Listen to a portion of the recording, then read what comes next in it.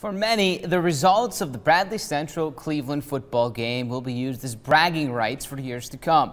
But for one Bradley Bear, just being part of the game is worth bragging.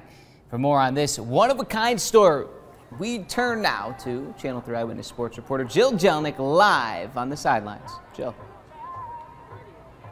Paul, Taye Cobb is one of the backup quarterbacks for Bradley Central, but you probably won't see him play much this year.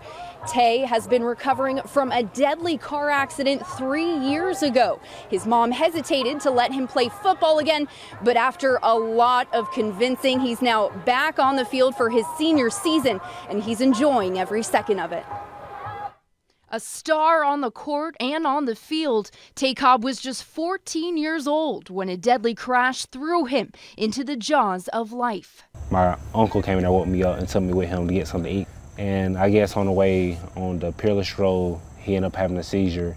And I was asleep, so I didn't know nothing about it. Taye had to be cut from the car and airlifted to Erlanger. He was then transported to the Shepherd Center in Atlanta, where he was unconscious for nearly a week. And I woke up in Atlanta, and I didn't know what happened. I woke up in the middle of the night. It was pitch dark, and I was looking at me. I seen I had a cast on, and I had a neck brace on, and I didn't know what happened. And so I thought it was a dream, honestly. That's when Taye learned that his uncle O'Neal Jr. Ware died from his injuries. Taye suffered a brain injury and a fractured neck, leaving him in a wheelchair for several months. Now, 3 years later, Taye is returning to what he loves. His time on the field is heavily restricted because another concussion could end his life. But he wants to enjoy every moment he has left with his teammates and share with others his new appreciation for life. I hope I get to encourage other kids to go out and do great things because, like my life, I mean, I'm not supposed to be here, but I'm here.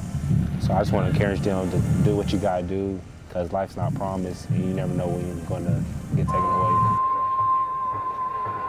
Taye told me he hopes to earn a college scholarship to play basketball next year, but if that doesn't work out, he wants to go to school to become a math teacher and hopefully continue inspiring others. Paul, back to you.